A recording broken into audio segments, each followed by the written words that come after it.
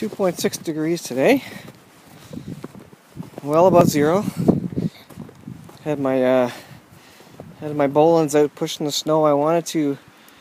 There was about 3 inches of snow, but it was getting heavier as it was warming up, and I wanted to get it out of the way before it froze up. It's supposed to go down to -8 Celsius tonight, and so it's working real good, that old bolins.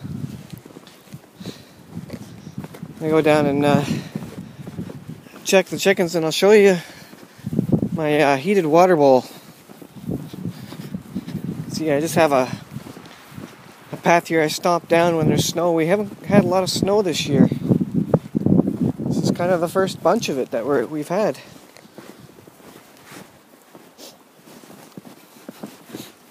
I was mentioning on an earlier video, I was going to show you the road. I plowed this with the bolins all the way up. It's a long drive. We need to get my trailer out for a friend who's going to use the hog trailer to take the pigs off to slaughter. So I wanted to keep this clear for his truck. Wasn't sure how much snow was going to come.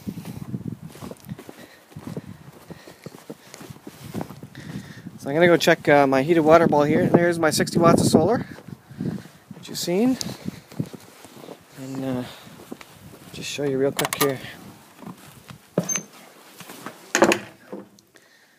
There's a Chanticleer looking mischievous as I come in the door.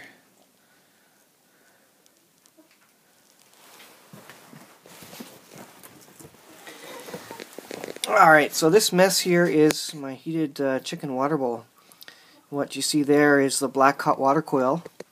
The top is ice. It wasn't a real good test though, because it didn't freeze solid because it wasn't very cold last night. As long as it's above, say, -5 degrees Celsius, this water out of the rivers usually stays liquid. So that's a little 100-watt drink immersion water heater. And then it goes over to this rat's nest of a box, which I was showing earlier, the various components. It's a big mess right now. I need to clean it up. This was just a test to see if it would work. I just have it plugged in with clamps right on my 100 amp hour battery. This is my Nautilus. I did a video on it. 115 amp hour. Dale Calder. This is one you should get. I recommend this. This is really cheap, $140 from Canadian Tire last I checked. 115 amp hours as compared to your 35 amp hour battery. This is a wet cell, deep cycle. It's not the ideal thing for solar off-grid stuff, but certainly for us who are tinkering, this is well above what most people would get for tinkering with solar. And it's worked well. I've had no issues with it. You do, however, need to check the fluids, and I haven't even checked it yet. I've only had it for like a year, so it's probably time to check the water level, make sure the water level's up, because when it charges it does vent off some water.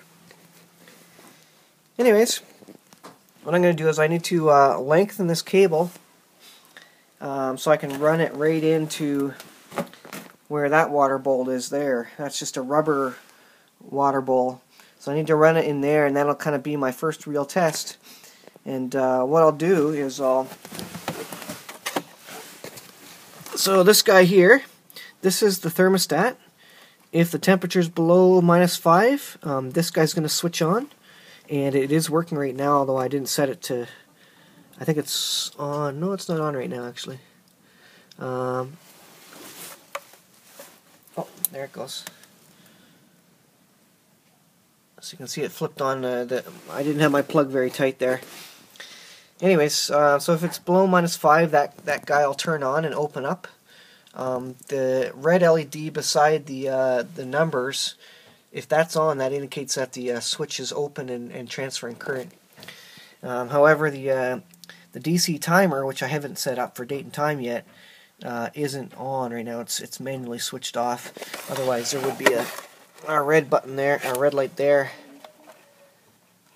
Let's see if I can get it to come on for you there. So I manually turned it on. So this is sending power to the immersion hot water coil. You can see the bubbles coming off it. So that guy's heating up the water, and it did clear an area here where the ice was. You can see it on my finger. It's big enough that the chickens could get in there and drink that water. So that's not too bad. I don't think they'd have a problem burning themselves. There is some exposed metal there, but the ambient temperature of the metal is probably only lukewarm because the water's cooling it down so much. I do want to try this when it's frozen solid and see how long it takes, but it certainly seems to work well. I'll turn that off. Gotta put it back to off, the manual off. Anyways, it doesn't pull the battery down too much, so I do got solar power coming in. It's not super bright, 12.8 volts you can see there.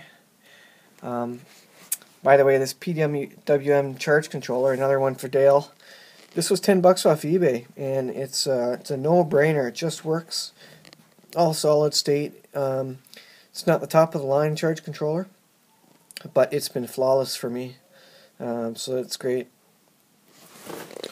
So yeah, so I'm going to run that into the chicken coop there.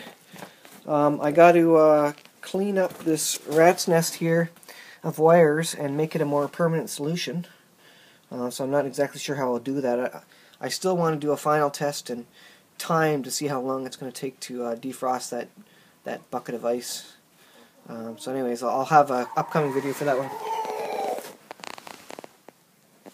Alright, so that's the update from the chicken coop. Say goodbye, Sean Clares.